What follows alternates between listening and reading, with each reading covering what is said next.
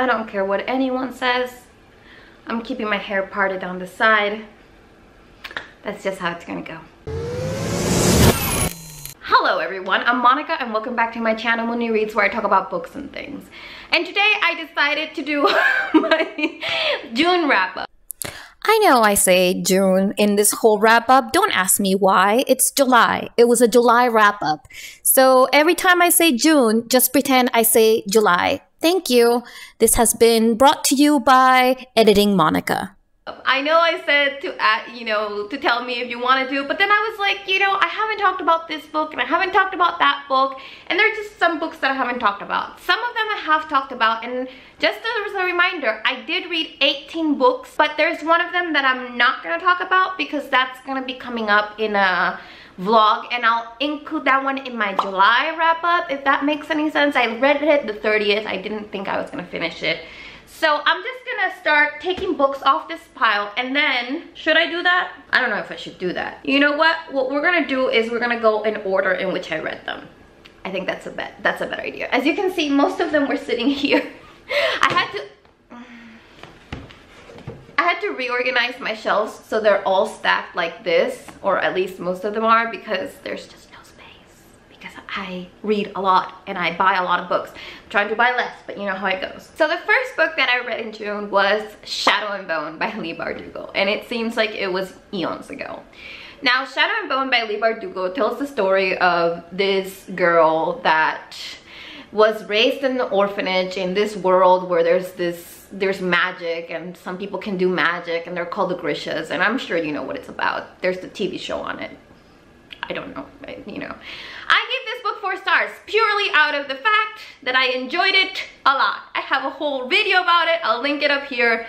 It was just an enjoyable book. It was funny and it was inconsequential, and I had a good time reading it, and it took me out of my reading slump, so that's good. The next 2 books I read were the what are they called? The mangas for, what are they called in English?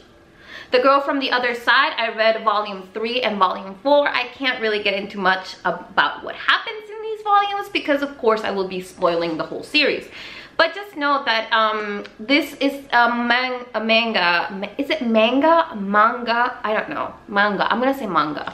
It's a manga about a little girl who is lost in the forest, and they live like in the outskirts, like they live in the, what is that called? I know in the word in Spanish is lindel, but I don't know the word in English for where you're like in the edge of the forest. You live like in the edge of the forest, and there's this curse. There's this curse, and anybody that's touched by one of these creatures gets cursed and turns into one of those creatures, and they don't have any memories from their past or anything like that. And this one creature finds this little girl, and he's basically sworn to protect her and make sure that she doesn't get, why can't I talk to it? And to make sure that she doesn't get the curse, so she can't touch him, but they're friends. So I read those 2. After that, I read Satellite by Nick Lake. Now, I know that if you didn't watch my soft sci-fi recommendations, which again, I will link up here, you don't know anything about this book, which is a damn shame because this book is amazing. This book tells the story of Leo. Leo was born on a space station, and along with twins, Libra and Orion. And the whole point of this book is that once they turn 16, their bodies will be strong enough to return to Earth. Of course, they do a lot of, training so that their bone density is good enough to return to Earth. But things don't go as expected. This book is incredible. This book is amazing. There is only one problem with this book, and this book is written in text speak. I have talked about this before. It's really hard to read at first because, like, I think, yeah, I talked about it in a vlog.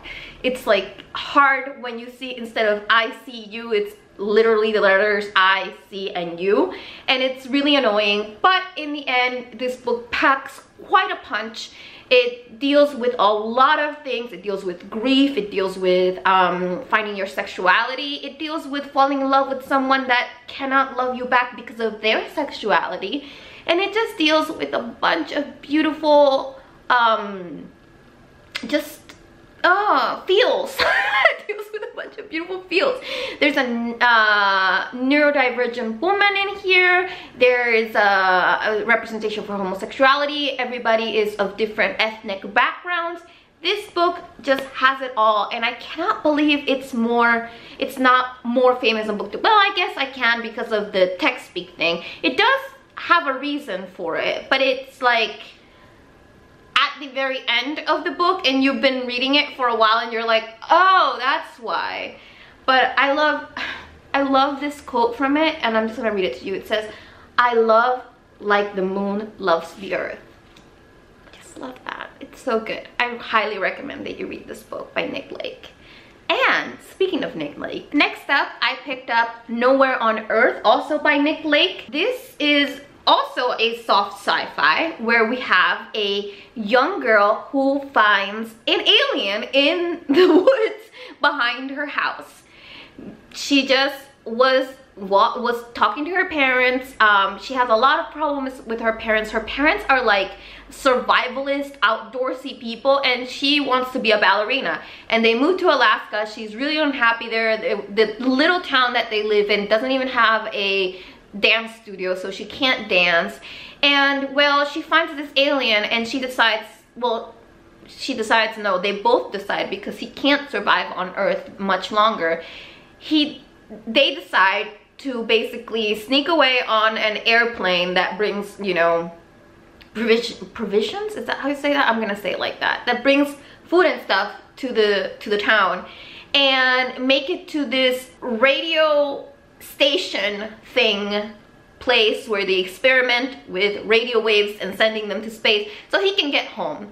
It's such a lovely, comforting read. It's a lot of survival in nature, but every character in here is amazing. The main protagonist, I feel for her, because I've been there. I've been that misunderstood girl by her parents who doesn't even understand how much her parents love her and how much they try to give her everything. There's a quote in here where it's like, they tried to give me everything I needed, but what if what I needed is not what they could afford, or something like that. It's such a beautiful, beautiful, beautiful book, and it has all the E.T. Stranger Things vibes that I'm like looking for, and it's wonderful. Please pick up Nowhere on Earth by Nick Lake. Of course, I gave 5 out of 5 stars and 5 out of 5 stars, and I gave The Girl from the Other Side mangas each 4 out of 5 stars. Then I read a book that I thought was gonna be like really sweet and just gentle and like wonderful, which is Girl Boy C by Chris Vick. This Girl Boy C tells the story of the main protagonist. Is his name also Leo? No, it's Bill. Bill basically is a affluent English man, boy, he's a boy, who is on a yacht. Is it a yacht? I think it's a yacht. Well, he's sailing. You know, they told him it was a good idea. His parents were like, it's a good idea for you to go sailing this summer off the coast of Ibiza. And he's shipwrecked and he's left alone until he finds another person, a girl who is who is shipwrecked also, and they're trying to survive together. And then from there on out, this book gets graphic, gets intense. There is extreme violence that happens. This is not a sweet, gentle read, my friends. This is not a comforting read at all. It's actually really poignant and really strong.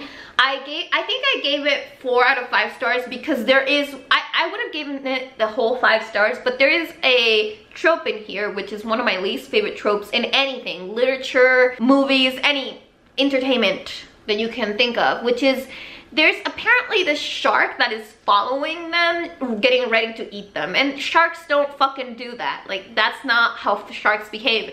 And I dislike it when they do that, when they pretend that that's how sharks behave, because that just leads to people being scared of sharks and thinking they're these big bad sea monsters, when really they're just more scared of us than we are of them.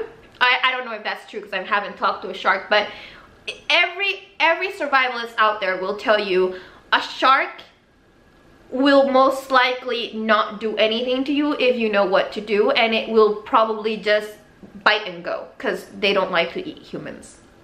Although, you know, a shark bite will probably kill you, but anyway, 4 out of 5 stars. Would I recommend this book?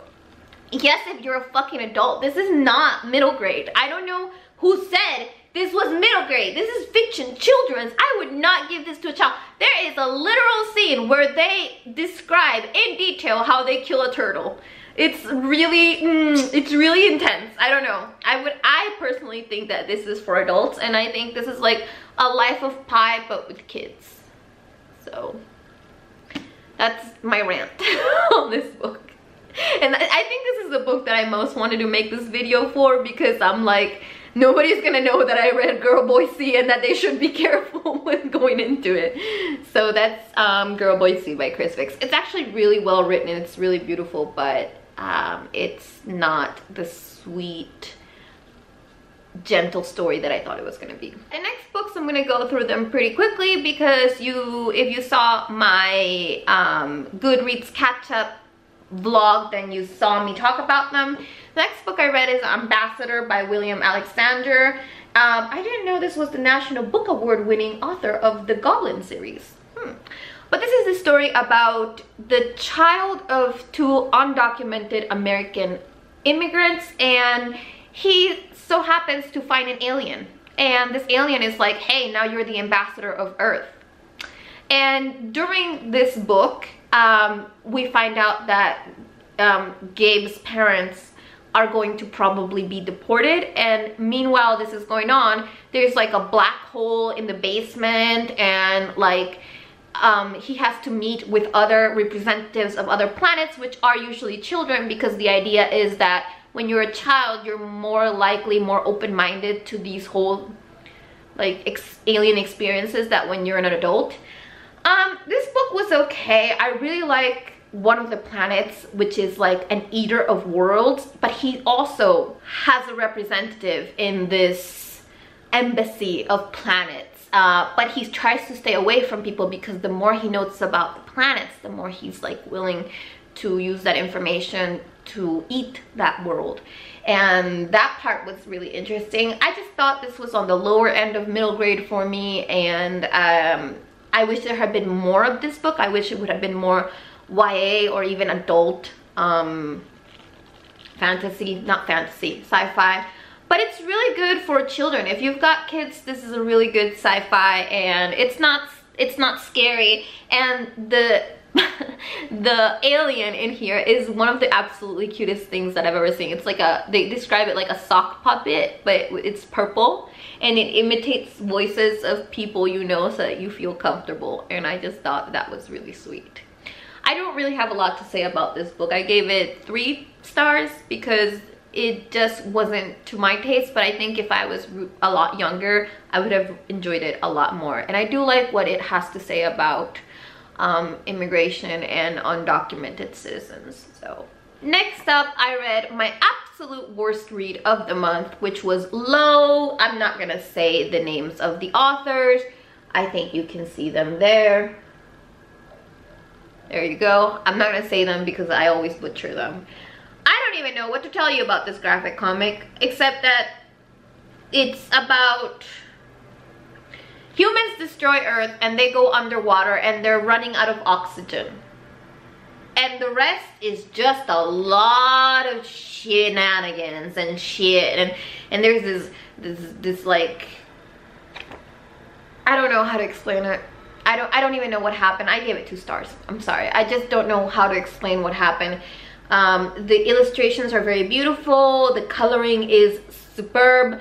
But I didn't like it. There's like a cult, and there is like the Force, and bad things. It's just bad things all over the place. Anything bad that can happen will happen in this story. So if you're up to that, be my guest. Next up, I read Articulated Restraint by Mary Robinette Kowal. Now, this is a short story based in her These Calculating Stars series. And this is basically something that happens in These Calculating Stars, but it's just like a sentence, and in this we see the actual event taking place. I really liked it. It's about a woman that sprains her ankle, but she has to do this exercise in order to save these astronauts that are stuck in space. And yeah, she has to push through the pain. What I really liked about this novel was the discussion of how women have to work harder than men to get exactly to where men are, and how we feel that we cannot complain about our pain, we cannot say anything about our pain, because that alone makes us weak. And I just really liked it, and it made me very interested in reading These Calculating Stars. The next book I read was The Magnificent Monsters of Ceader Street by Lauren Oliver. I gave this a 3.5 stars. This was okay. This is the story of a young girl named Cordelia. Cordelia and her father are basically veterinarians for monsters. The problem is money is tight because her father also is a normal veterinarian, but he just doesn't have time to dedicate himself to that practice when he has monsters all over the house, and he has to keep them hidden because people will just freak out. And then one day Cordelia wakes up and her father and all of the monsters are gone, and she goes on this epic adventure to find the monsters. This was cute, but I just think this could have been so much better. That's the problem. I just think that this could have been a better story. There was a lot of Deus Ex Machina happening, like a lot. Like there's a point where I was like, this is just getting ridiculous at this point. It's really sweet though. I like the character, except that she's like the stereotype of not like other girls character. And yeah, I mean, it's sweet, but it's not, it wasn't what I needed, and it wasn't the best book that I read during the month. That's it. That's all I gotta say for you. The next book I read is, and I'm gonna get it right this time, The Nocturnal Brain, Nightmares, Neuroscience, and the Secret World of Sleep by Guy Leschziner. You know. There you go. There's the picture. I'm not gonna say the last name right. I'm sorry.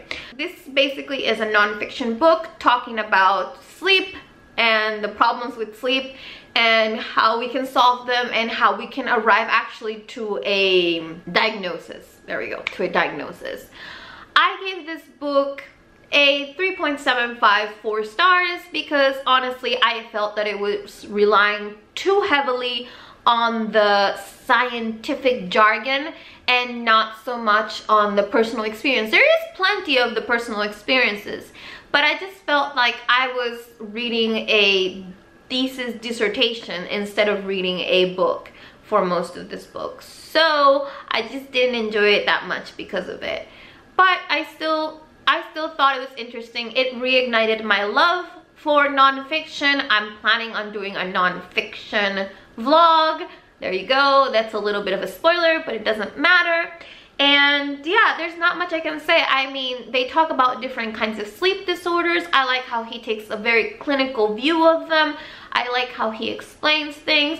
What I didn't like was that a lot of his patients are, of course, older, and not all of them, but a lot of them. And the sleep disorder that I personally struggle with got the shortest chapter in the book, so I was really looking forward to learning more about my own sleep disorder, and in the end I just was left wanting. The next book I read was The Final Six by Alexandra Monir. Now in the beginning I was like, this is such a silly book, like I don't understand why this is so highly praised, and then I finished reading it, and by the end of it I fell in love with it. I love the romance, even though you're quite sure from the beginning that the two characters are gonna get together. The romance is actually drawn out throughout the book. I love the twist ending, and I love everything about this, except that they're teenagers. Why are we sending teenagers to space? I know the whole thing is like they're younger, so by the time they get there, they're not gonna be so old. But then they get there like in 3 days, so I don't understand why we couldn't have just sent 24-year-olds. But yeah, this is, like I said, a story about sending teenagers to space. We have destroyed the world, as we do in science fiction. There's a lot of climate change talk in here, and basically the world has flooded, and we pick 24 of the brightest teenagers, and then out of those 24, 6 are chosen to go to Europa, which is one of the moons of Jupiter that is said to be able to maintain life. And mostly what we follow here is like kind of conspiracy, like what is really going on, why are they doing certain things, and why are we the ones that were picked. And it's really interesting. I found the intrigue in this book really good. I gave it 5 out of 5 stars. I really loved it, and I picked up right away the sequel, The Life Below. Now let's talk about The Life Below. Oh, I didn't mention that this has a really cool protagonist because she's Iranian American, and that is really awesome. And there is people from all over the world participating in this program, so that's really cool. The second book, however, I gave it 5 out of 5 stars, but I'll be honest, it was a bit of a letdown. I gave it 5 out of 5 stars because I thought this was book 2 in a trilogy. But it turns out that no, this is not book 2 in a trilogy. This is a book 2 in a duology. And I have questions that were left unanswered. I originally gave this 5 out of 5 stars, but I'm gonna dock a star because I just have so many questions that were left unanswered. Also, I think that the bad guy in this book is really obvious, and the same in the first one, but you know, it's fun to hate on America and super American patriotism. So yeah, I mean, I still loved it. I still want to have it, so I guess yeah, 4 out of 5 stars. I can't tell you much about this without spoiling the other book, but let's just say that things in Europa are not what they seem. Then I read The Galaxy and the Ground Within by Becky Chambers. Now this book is, I can't with Becky Chambers, she just knows how to get to me. I was talking about how this book is the only book in the Wayfarer series that does not feature a human in any way in its story, and that led me to be a little bit confused in the beginning. I don't know if confused is the right word, but I just wasn't feeling it in the beginning. But in true Becky Chambers passion, she basically led me to enjoy this book fully, wholeheartedly, and without any like I loved this book. This book is the story of a few aliens that get stranded on like a aliens like bus station, I guess, you know, like those stations where like where trucks are, and you know, you get some food and stuff like that. And we have met one of these aliens before. I don't want to spoil you who it is, but we have met one of these aliens before, and they're all trying to get to different places. There's really no plot here. It's just kind of how you traverse cultural differences when they're so big as to be galaxies apart. And I just think Becky Chambers touches on some really interesting topics. I really, really, really enjoyed this book, and I think that anybody that reads the Wayfarer series will enjoy it too. We get, like I said, we get a nod to a character we've previously seen before, and I just really liked reading from their point of view. Like, their personality is seen more and more here, and that is really enjoyable. I just loved it, and I cried because Becky Chambers always makes me cry. Oh my god. And yeah, I loved it. I loved everything about it. It's just the story of these people being stuck in a place where they don't want to be stuck, and they need to get to places. They need to make some hard decisions. There is a lot of discussion of women's reproductive rights in this book, which I think is beautiful, and I just love this book, and I recommend that everybody pick it up. I just recommend that everybody pick up the Wayfarer series. Please do it because it's so amazing. The next book that I picked up, I picked as my favorite book of the whole catching up with my Goodreads reading goal, and that is Orbiting Jupiter by Gary Leschziner. Now this book, I can't get it out of my head. It's so good, and it's so small. This book tells the story about Joseph. Joseph is in the foster care system because he apparently tried to kill a teacher, and he went to a, like, I don't know, reform school, and now he's in the foster care system.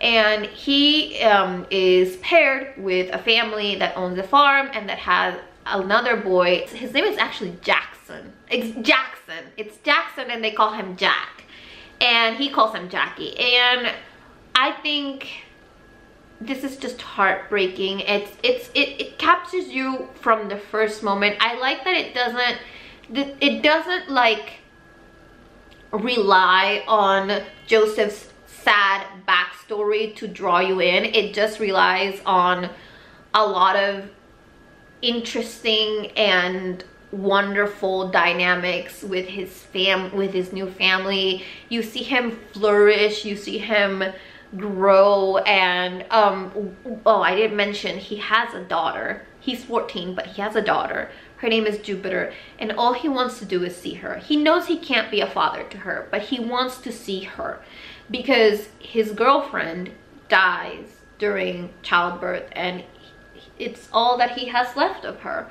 And he just wants to see her, and social workers are working to get that done for him because he really is a good boy. He's a good boy. Yeah, he's a good guy that got caught up in some bad stuff that happened, and it's a heartbreaking tale. The ending had me sobbing.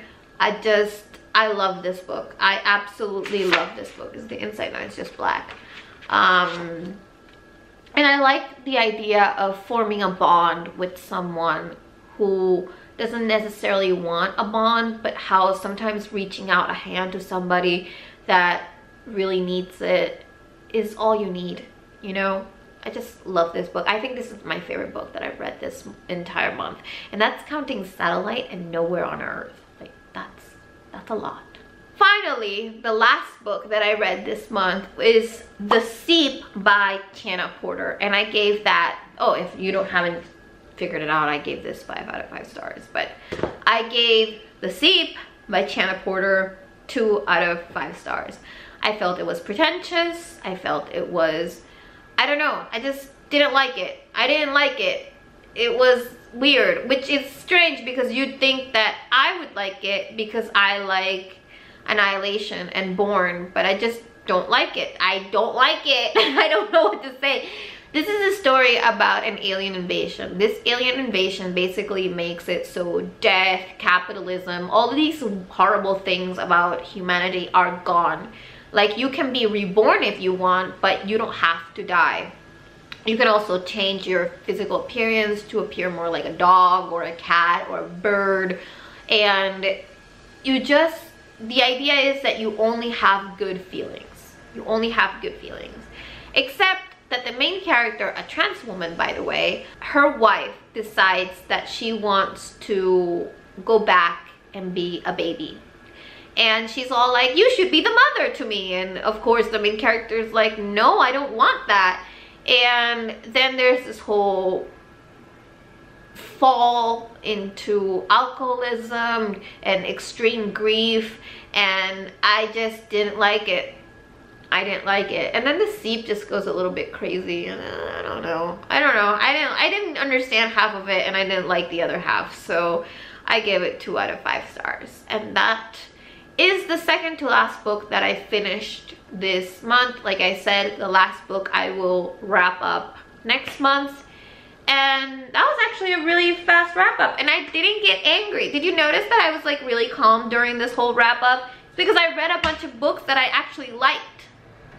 Can you imagine that being a thing? So I think this was my best reading month. No, I don't think so. I mean, I had read 14 books before this, and I read 18 books. I think I didn't read 18 books. I think I DNF'd one book, and that's number 18, but it's stuck back here, and I don't know if I can get it. Here it is. I DNF'd The Marrow Thieves by Cherie Desmoulins. This book and I weren't jiving, so I DNF'd it. So yeah, that's everything I read in June. I hope you enjoyed this video. I hope you enjoyed my thoughts. Let me know your thoughts down below, and let me know what you read down below. And please don't forget to like and subscribe. It really helps my channel out. It really helps me keep making content. And yeah, without any further ado, I bid you adieu, and I will see you all in another galaxy far, far away. Bye!